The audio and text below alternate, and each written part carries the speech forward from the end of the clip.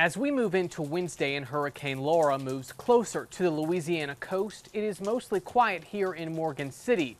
But with things set to deteriorate, there are some deciding whether to stay or go.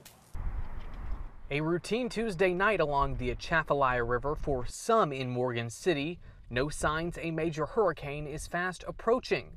For others, it's approaching decision time. I'm mostly in there getting prepared just in case. Because I know this is a low-lying area and this ain't nothing but island. Sheila and Steve Mouton are lifelong Morgan City residents and plan to ride out Laura for now. But with memories of Barry back on their mind and the damage he left behind thanks to heavy winds, they aren't certain. We came back to check on our trailer when the weather calmed down and everything seemed all right. Then we had to come back about an hour later. It wasn't all right. And that's when a branch had fell through.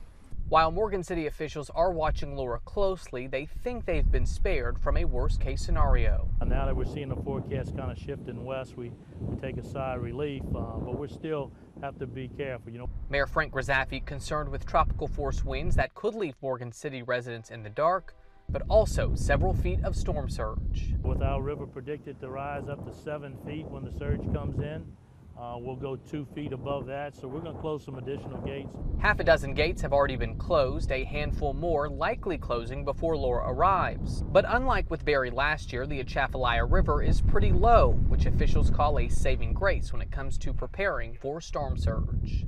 This year we're at some of the lowest levels we've seen in 4 or 5 years. We're at about a 3 foot. So yeah, it definitely makes it a lot easier. Even with the river low, the Moutons are still expecting water to rise and for Laura to bring heavy winds. I'm in between leaving and going.